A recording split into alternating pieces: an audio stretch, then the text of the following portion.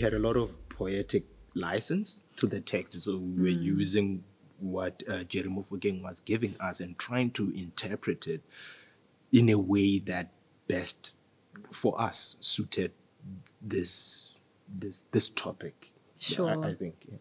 There was a careful approach that Mahlatsi had invited into the space when we were working together, because we had a conversation around our own experiences of mental health and how important it was to give integrity to the work and not fall into the stereotype of how people who have mental health challenges are stereotyped, but to actually personalize it in a way and draw from what was familiar with regards to bipolar and what I could learn about it in the time that we had.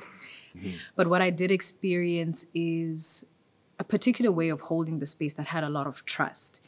In fact, I felt from the beginning that you trusted me so much, it made me a bit nervous because I had my own insecurities, and all of a sudden I'm having to just step in, and your approach was very, show me what you've got.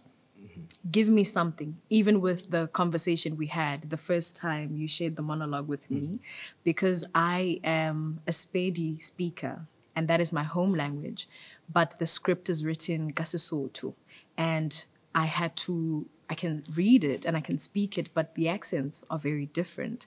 And so even having to do that work, what I enjoyed the most of our process was the trust that you just kept on throwing my way all the time. There was sort of power into it. And also because I think that power also comes from the fact that you've been from the first day leading from a place of love in trying to attend to this project. You were really like, you had love for this text and the issues.